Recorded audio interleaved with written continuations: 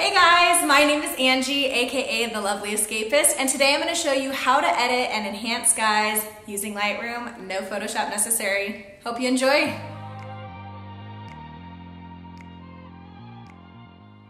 This is a photo taken in the Dominican Republic, and as you can see from the original raw image, it was a beautiful sunset. There just wasn't as much color and cotton candy sky that I was looking for. So to get this look, I use this tool right here, which is called the graduated filter. So here are the edits that I had made with this tool.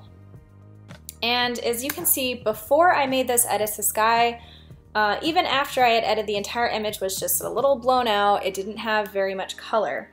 So if you want to enhance the sky, you're going to click on the icon, hold the left mouse button down and drag it to where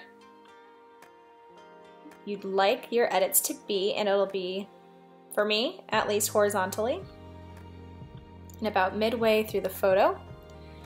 And you have these little sliders that you can adjust specifically for this area. So anything above this line is edited now. I wanted more cotton candy skies and warmer colors, so I increased the temperature, I increased the tint, and then, from there, I just lowered the exposure a little bit, and already you can see a difference. And I lowered the highlights all the way so I could have more detail, and increased the shadows because this portion was a little bit dark, and also increased saturation. And that's how I did it. The other awesome thing that you can use for the graduated filter is you can do it to enhance really anything in your photo. So for example, I also used it to work on this lower half because it was just really, I don't know, didn't have much color, it wasn't very dramatic. So how did I get this look?